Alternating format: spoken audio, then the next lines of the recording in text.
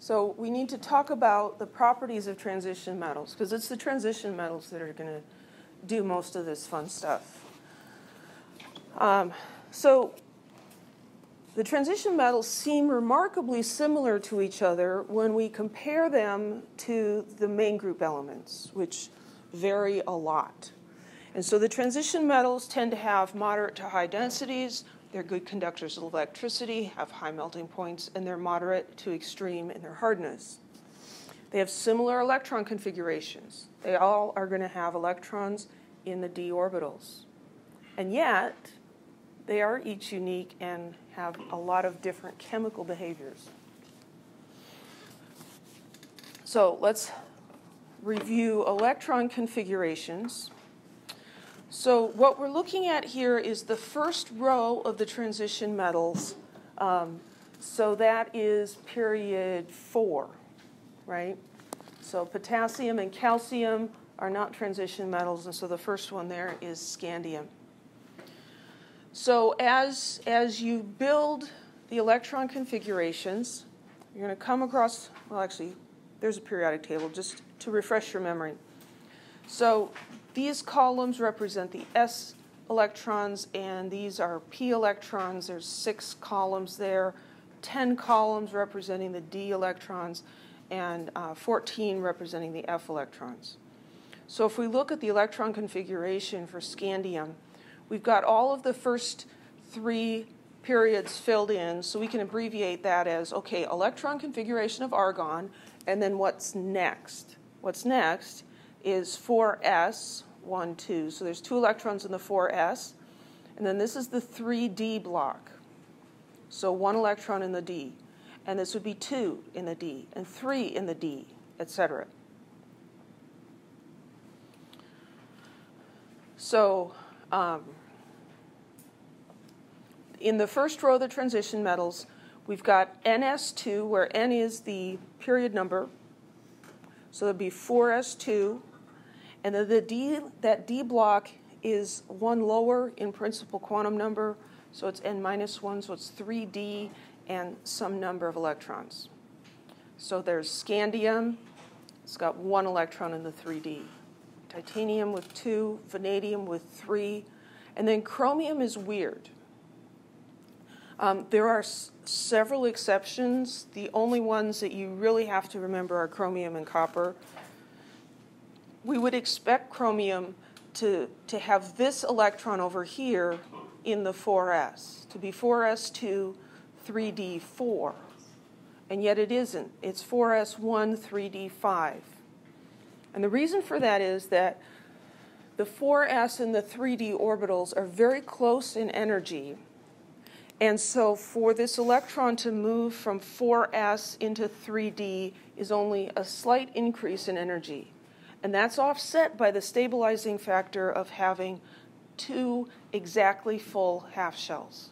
So the s subshell, the s subshell is half full and the d subshell is half full. All these orbitals are half full. That's like a bonus in energy. The other place that happens is with copper. As we keep going along here, after chromium, things behave like we would expect. Manganese is 4s2, 3d5, and then it goes 3d6, 3d7, 3d8, and then copper's weird. We expect 4s2, 3d9, but what happens is that one of the 4s electrons moves over here. Now we have completely full subshell of d electrons and exactly half full in the copper. Okay? So it does that. And then zinc, that next electron will go into the 4s.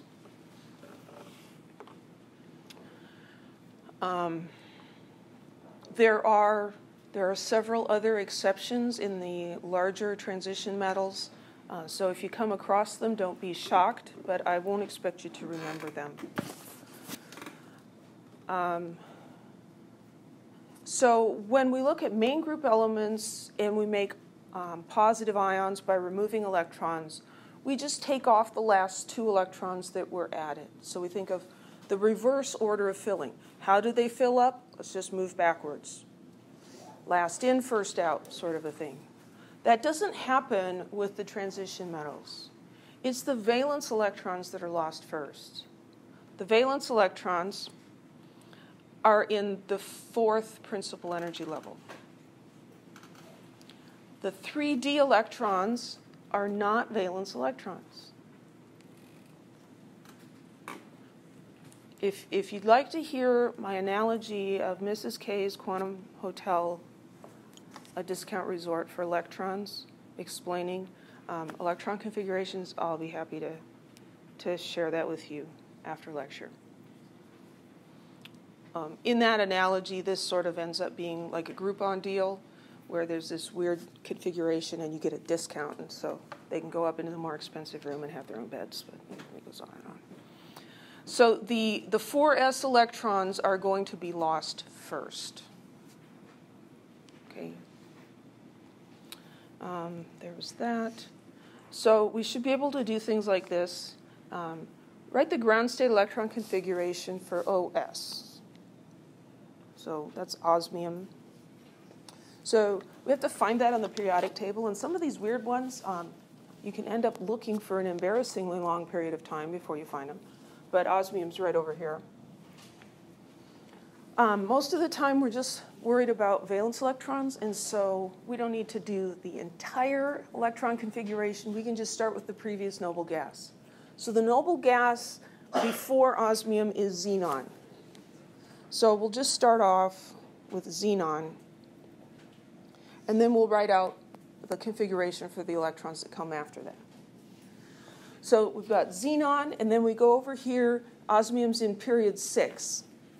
So those first two columns represent S block, so that's 6s, and those are going to get filled up, 6s2. And then what happens?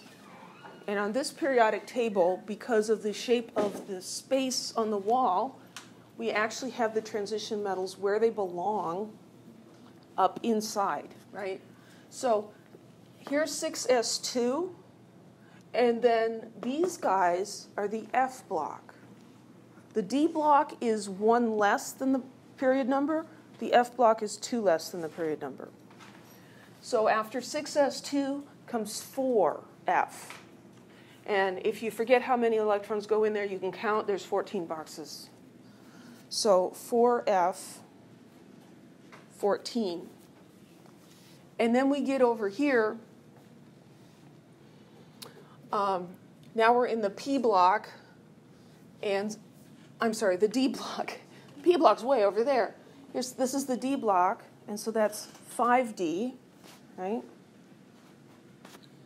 And we count 1, 2, 3, 4, 5. 5D5.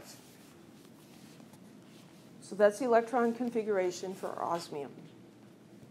Any questions? You did this in Chem 1A.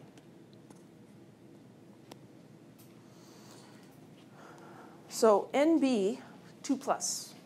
I believe the name of that one is niobium. It's another weird one we don't hear about much.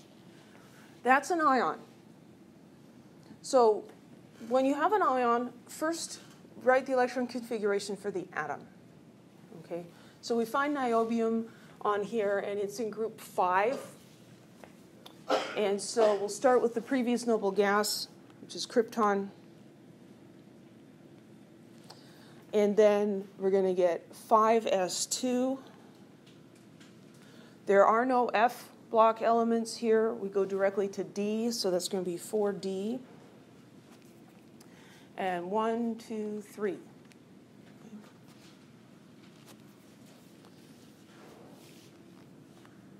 That's the element, Nb. The ion, 2+ charge, we have to take off 2 electrons. We're going to pull off the valence electrons first. So we're going to remove the 5s electrons. So I'm going to change the superscript there to a 0. And then this is missing 2 electrons, so it has a positive 2 charge. So sometimes you'll see it written with 5s0, and sometimes you might see it just without the 5s, just 4d3. Either one is okay. Any questions?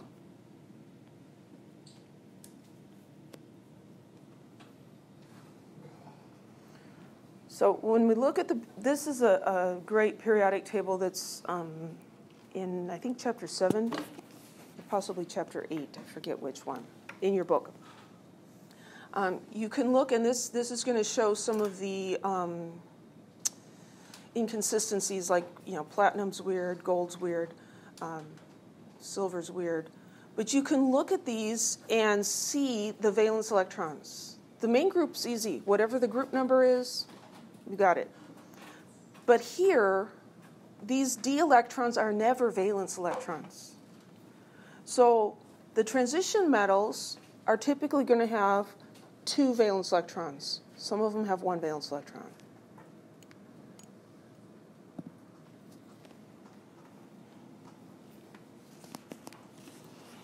We also learned about some periodic trends in Chem 1A, so we're going to review those, focusing on the transition metals. Trends in atomic size. So as you go across a row in the periodic table, the general trend is that the atomic size gets smaller. And the reason for that is that you are adding electrons in the same principal shell, but the charge on the nucleus is increasing, and so the effective nuclear charge is going up, and that pulls the electron cloud in closer and makes the elements smaller. So here's, I think this is just, what is this? 10. I think that's just the transition elements. So the trend is that you go across and they get smaller. Well, that works just fine for the first few, and then it gets a little muddled. And so we do not see as much of a change in size for the transition elements going across a row as we do for the main group elements. It gets a little bit muddy. In the second row, things get even stranger because it goes down and then it goes back up again. And then the third row is almost exactly the same size as the second row. What's up with that? The effective nuclear charge for the transition metals is approximately constant, because as you add a proton, you're also adding another core electron, a d electron, and so the shielding is such that the nuclear charge is roughly the same. So that's why they don't change much in size as you go across. And then going down a group, the first couple of rows, what we expect is that as you go down a group, that the size of the atom's going to get larger. And that works here, but other places it doesn't, especially with group the second and the third row. The reason is the second row of transition elements, you're looking at the 4d electrons. And in the fifth row, I'm sorry, it's confusing talking about rows of transition elements and rows in the periodic table.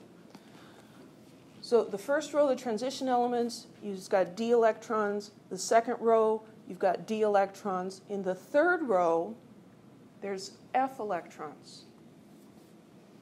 Okay? Those f electrons are core electrons, but you don't have to understand this. You just have to kind of remember it. Those f electrons don't shield very effectively. And so what we see is really no change between the second and third row. Some of them are like right on top of each other. It's called the lanthanide contraction because the 4F block there is called lanthanides because the first one's lanthanum. Any questions? Ionization energy.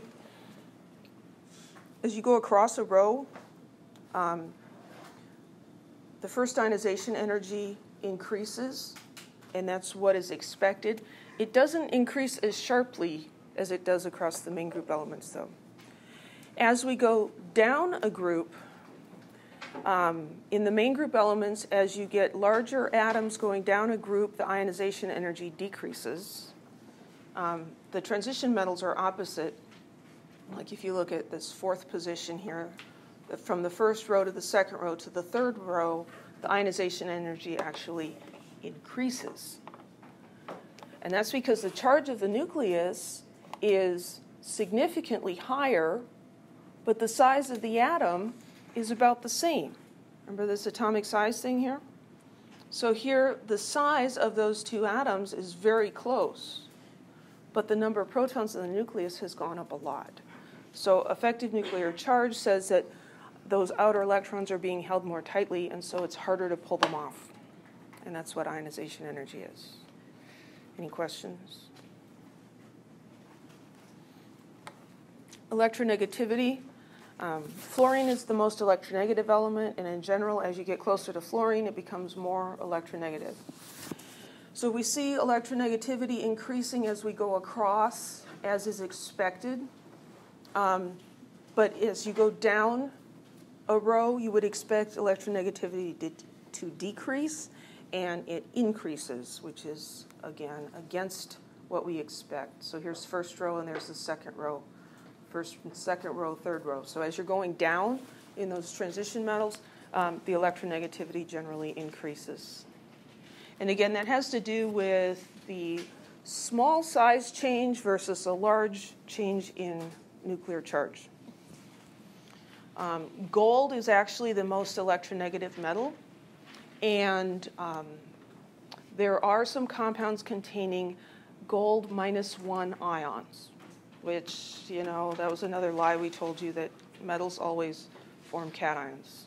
Now gold can form an anion. Oxidation states, transition metals, many of them can have several different oxidation states. And so here's a graph showing us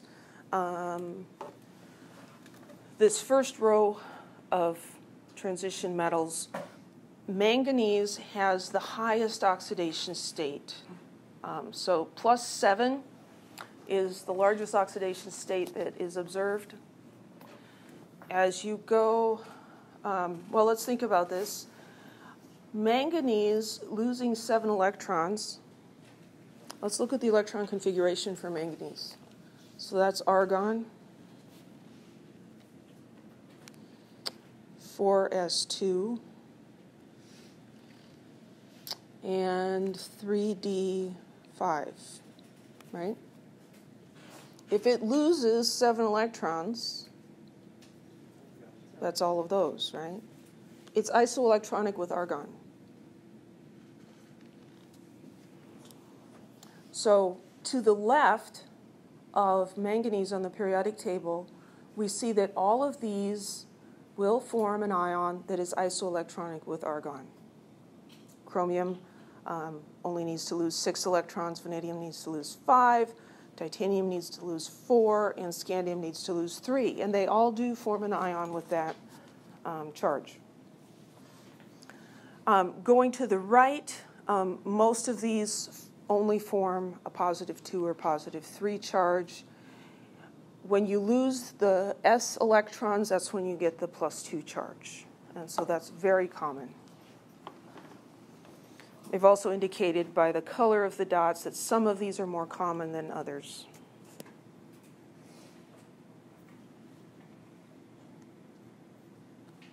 Oops.